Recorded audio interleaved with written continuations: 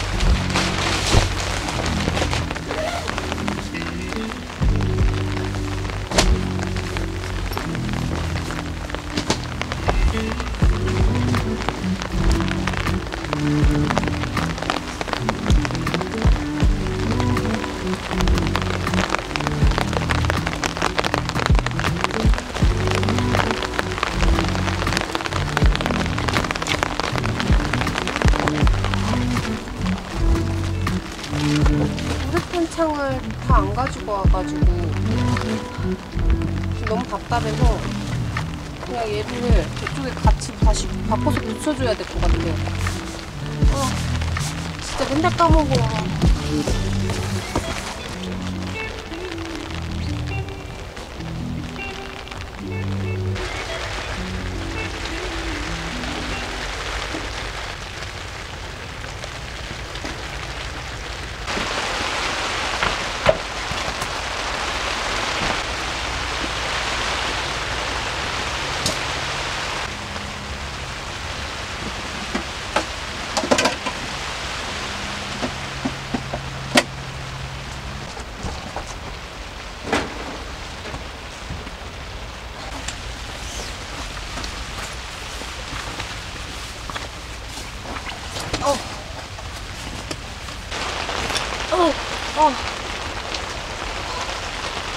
끝났어. 지금 여기 문에 닿는 우레탄 창이 따로 있는데 그걸 안 가지고 와가지고 지금 뭔가 다 꼬였어. 오늘 망했어요. 여기 이 자는 공간도 원래 이렇게 놓으면 안 되는데 진짜 뭔가 각이 안 나와.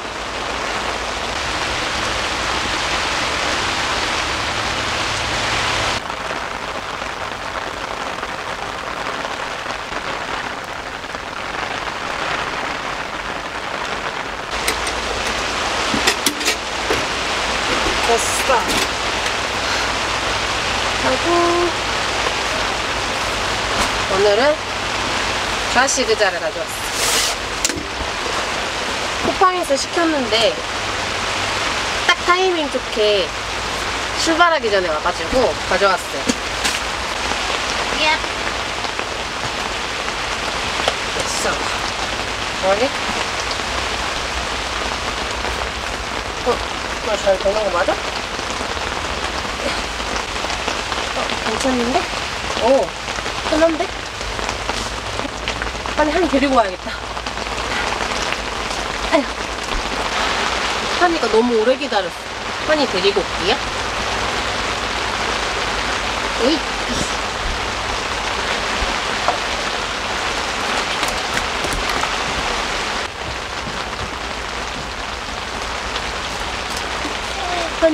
기다렸어요. 얌전히 있었을 때. 기다려. 기다리세요.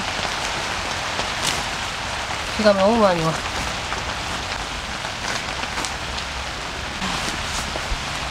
알겠어.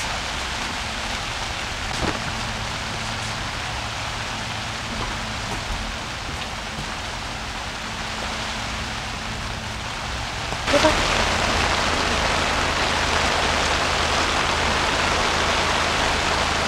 오래 기다렸어?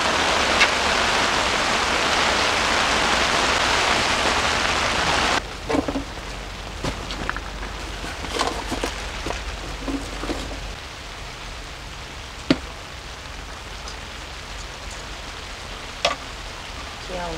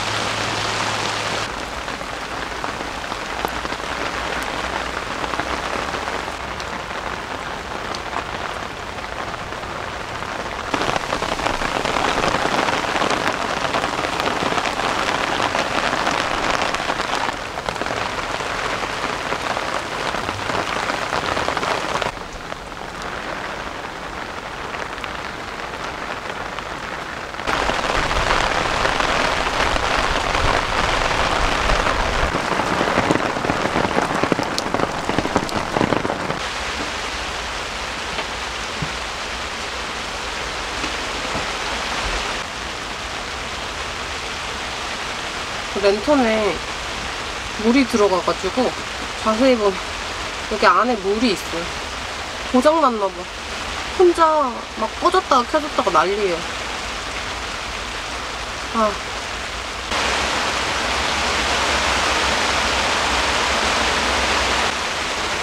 진짜 많이 온다.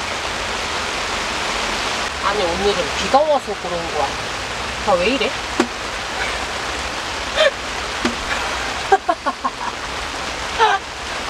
나 이거 억두시 샀는데 새 건데 왜 이래? 원래 이건 터치식인가?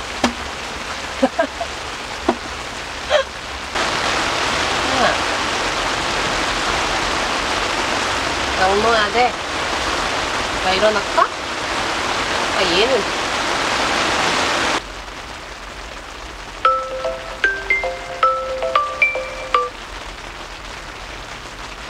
가볼까 언니?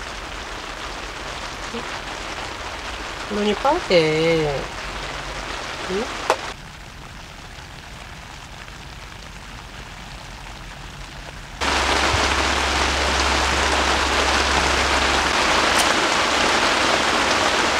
배고파.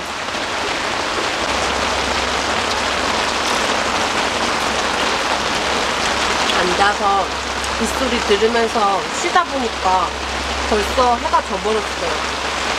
근데 비 오늘 진짜 많이 와. 좀 무서운데? 빗소리는 진짜 좋은데 조금 무서울라 그래. 밥 해야 돼. 누가 밥 좀 해줬으면 좋겠네 정말. 근데 오늘은 밀키트를 사와가지고 쉽게 할 수 있을 것 같아요.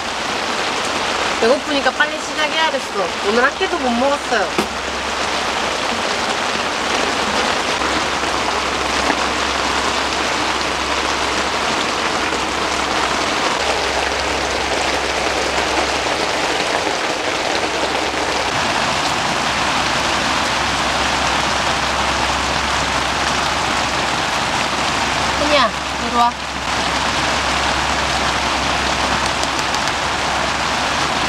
거기 말고 옆에 있어. 그냥 옆에. 그지?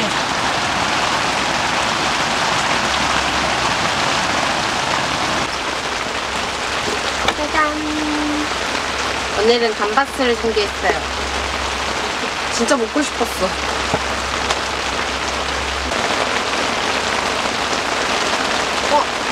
흐르는 물에 세척해야 돼. 새우, 채소. 나오겠습니다. 여기요.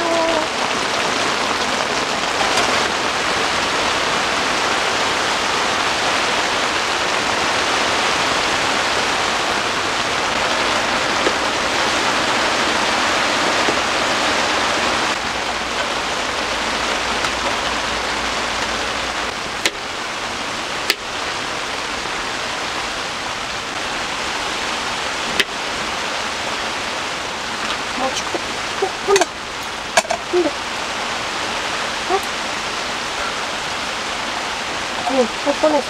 조금 탔다. 조금 탔어.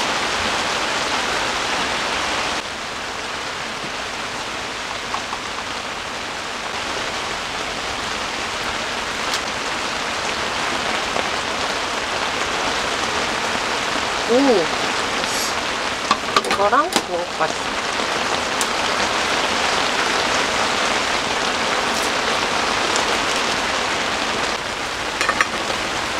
냄비가 없는 관계로 시에라에다가 수제비를 삶아야 돼.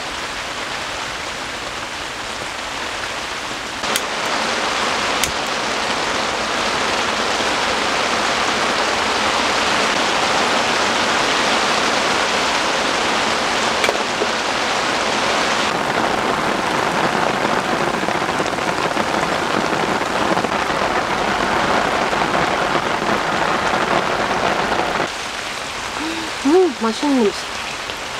그리고 색깔도 좀 이렇게.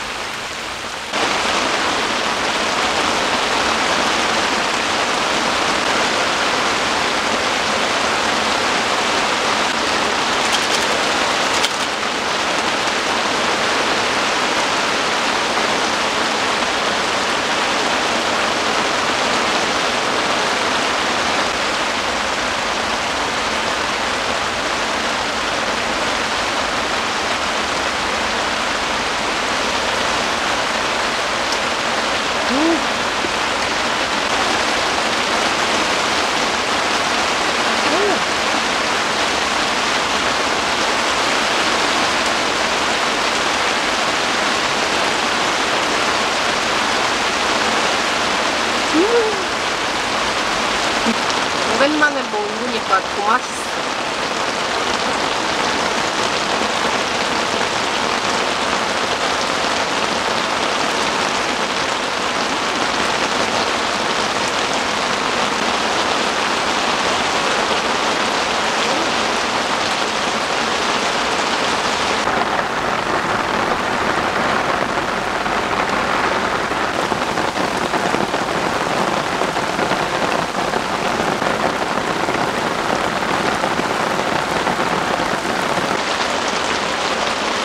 집보다 더 따뜻해요.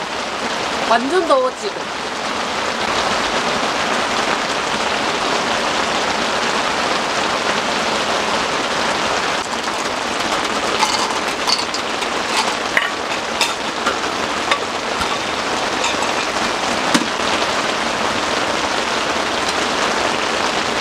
여기에 토니버터.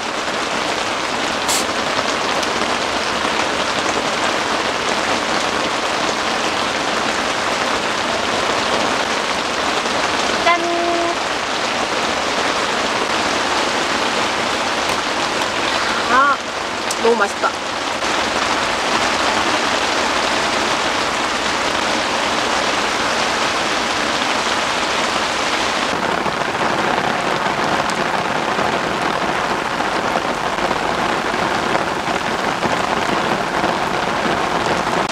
돈가스가 맛있긴 한데 양이 너무 적잖아요. 그래서 집에서 파스타면을 삶아왔어요. 여기다가 오일 파스타 내놓은 거야. 오늘 너무 많이 삶았나봐.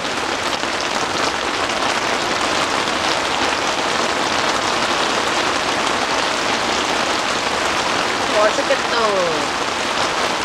이 정도?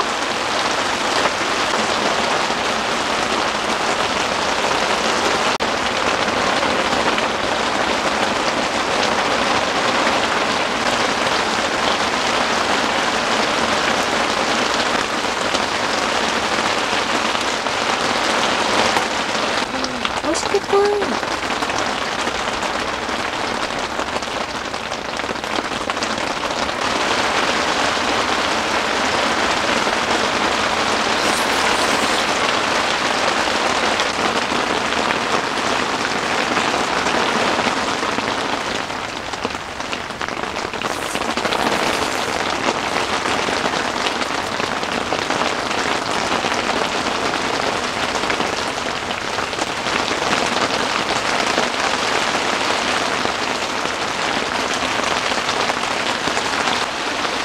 비가 오면서 바람까지 엄청 세다 그랬거든요. 근데 이 캠핑장은 신기하게 이 자리만 잘 고르면은 바람이 안 불어요. 그래서 아직까지는 괜찮은데 새벽에 더 심해진다 그래서 너무 걱정이야. 몰라. 먹어.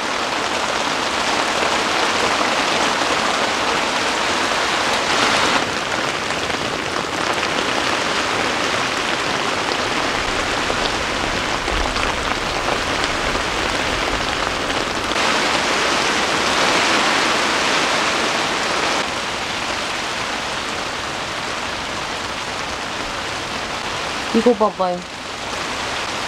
큰일 났어. 오늘 잠 어떻게 자지? 무섭네.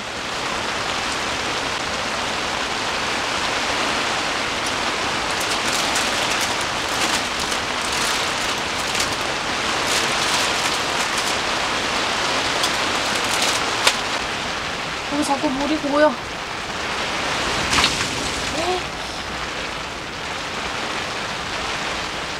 이 루프 플라이를 원래 쳐야 되는 방식으로 안 치고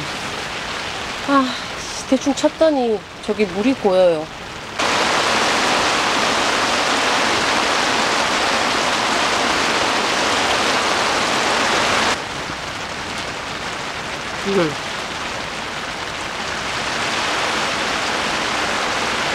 귀여워.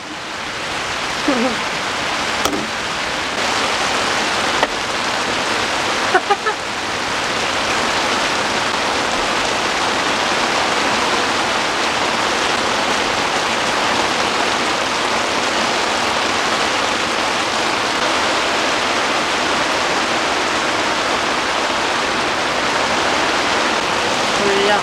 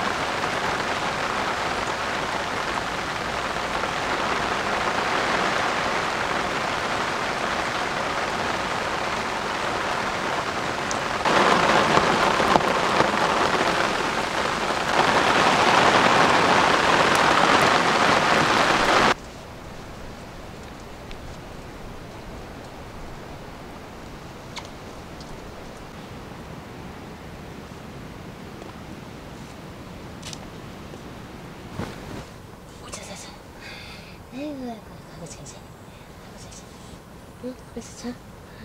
자. 아우 예뻐.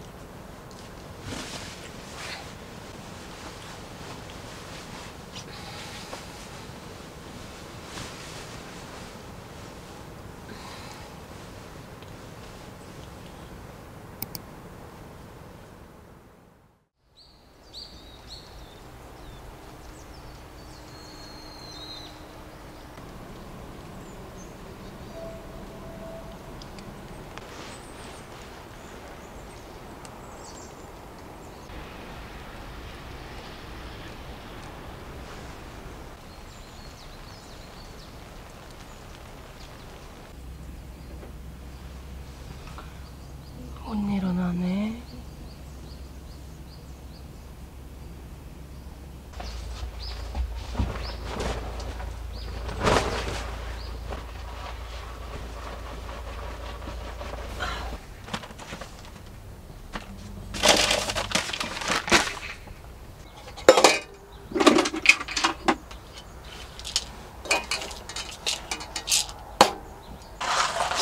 새벽에도 비가 엄청 많이 왔었거든요. 그래서 잠을 계속 설쳤더니 지금 온몸이 약간 두들겨 맞은 듯한 느낌이에요.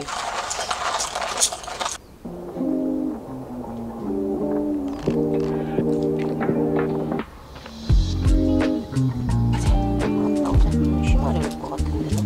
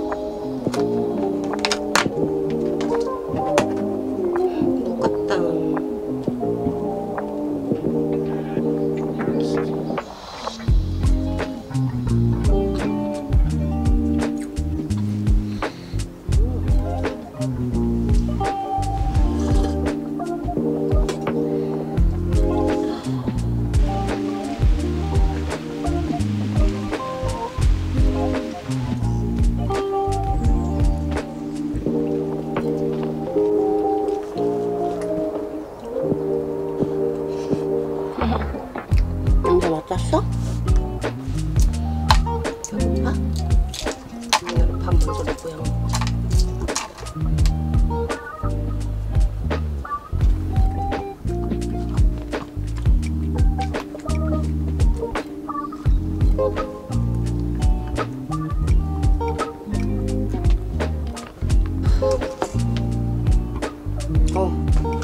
진짜 이제 한 40분밖에 안 남았어.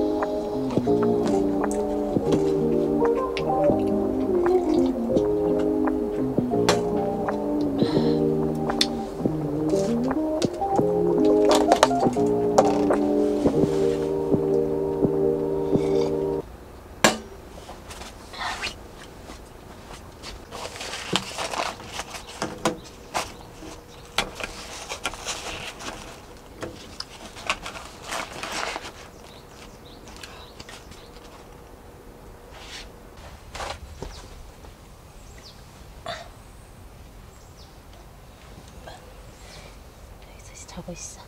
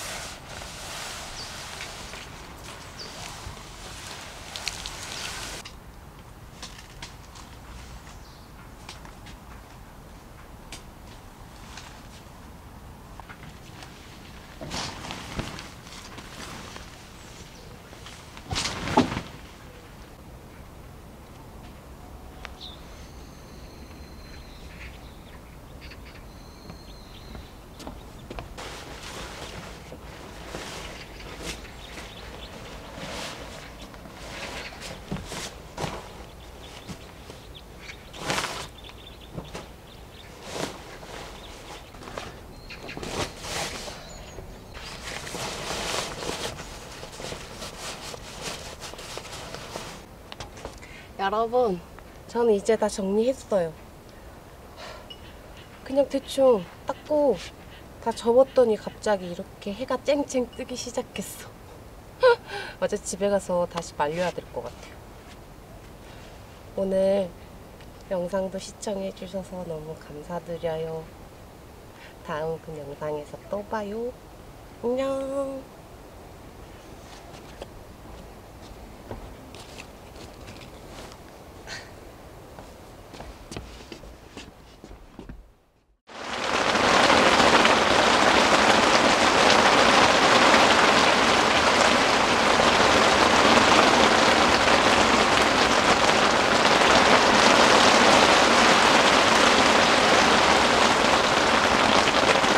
한이 다 밥 먹은 걸로 하는데